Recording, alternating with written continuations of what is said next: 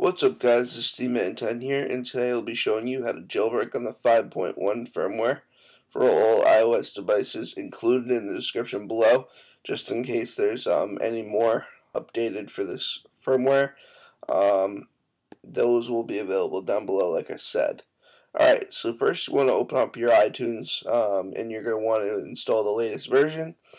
And once you have the latest version, you are going to sync all your stuff, save everything so everything's backed up. If you're planning on jailbreaking, you're going to go into Tiny Umbrella, save your SH files on 5.0 or any other firmware you were on. Just in case you don't like 5.1, you can go back to any firmware you would like and preserve your baseband if you want also. That's also in there.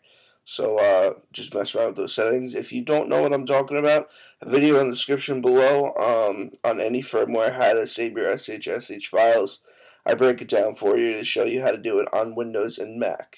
So now let's get started. So once you got your device fully restored, which I suggest you do for the best outcome, especially if you were previously jailbroken, you're going to want to close out iTunes after that's all done, and you're going to go into your programs folder, and you're going to pull out the new version of Red Snow, which will also be in the description, also with the link to firmware that you can download that you need for this. Okay, so the latest version right now is 0.9.10 beta 6, and that might change once new devices are added for this jailbreak. And just a reminder, this jailbreak is tethered, unfortunately, which means that you'll have to plug in your device and reboot it with Red Snow itself every time that you want to reboot your device or your device dies. So unfortunately, it's like that, but I will update you guys in the description below when there's an untethered jailbreak, alright? So now let's get on with the jailbreak. You're going to go into Extras for me, and you're going to select for IPSW, it says. Right now I have this. This is where the Felix Bruns link down below will come into play. You're going to grab this firmware and hit open. Now it's going to tell you it's going to use this firmware the whole time this session is open. So you're going to hit back and then jailbreak. Make sure your device is plugged in at this point.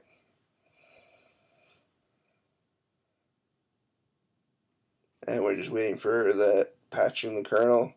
And you're just going to want to install Stadia for now.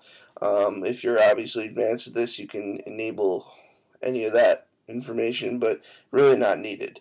Hit next, and it says connect to normal mode, and it's going to tell you once you hit DFU mode, which I'm going to tell you how to do right now. So you're going to slide to unlock, hold the power and the home button for 10 seconds together, and then release the power button, keep holding the home button for another 15 seconds. So I'm just going to do that now. 1, 2, 3, 4, 5, 6, 7, 8, 9, 10. Release the power button. 1, 2, 3, 4, 5, 6, 7, 8, 9, 10, 11, 12, 13, 14, 15. And now you should be good. You should see your screen flash. Let's wait for the reboot here. And there we go, we're uploading the RAM disk. So I'm going to come back when this is done. This does take a little bit. And now your device should be rebooting. So it's all good. And we're just waiting on the reboot. And yeah, like I said before, I have links for everything in the description. All you need, firmware, you need Tiny Umbrella, and Red Snow. And this does work for Windows and Mac. Just letting you know.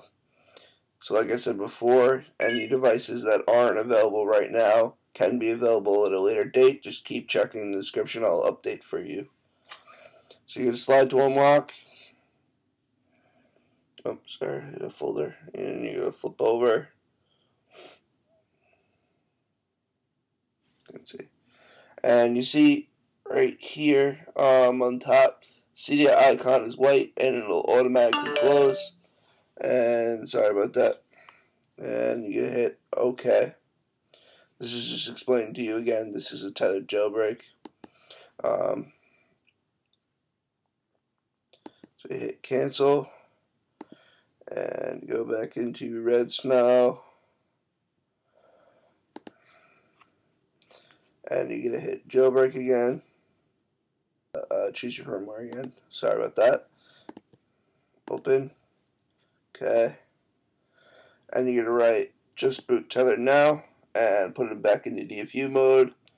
1, 2, 3, 4, 5, 6, 7, 8, 9, 10. 1, 2, 3, 4, 5, 6, 7, 8, 9, 10, 11, 12, 13, 14, 15. And it's going to patch the files. This doesn't take as long. It just pretty much runs over the previous jailbreak that you just did and makes it tethered, which is unfortunate, but I figured I'd put out this video since the iPad, which I am getting, will be out next week, and that's only what looks like we're going to get for right now until the developers make something else, but hopefully we'll get another jailbreak in the future. So you're just going to see a little pineapple here, and here we go. My phone just beeped, and we should be up and running now. Booting up. Like I said, this only took about 15 seconds or so. Just give it time. And then you're just going to flip over. And now you should see a brown city icon. And what you want to do is hit developer. That will help you with your SH files that you did before doing this jailbreak. And you hit done. And there you go. It's going to load up Cydia for you. So hopefully this helped, guys. Unfortunately, it wasn't an untethered jailbreak, but this will help with the jailbreaking of the iPad 3 or the new iPad. And yeah, so comment, rate, and subscribe. Hopefully you guys like this video, and I will see you in the next one. Peace.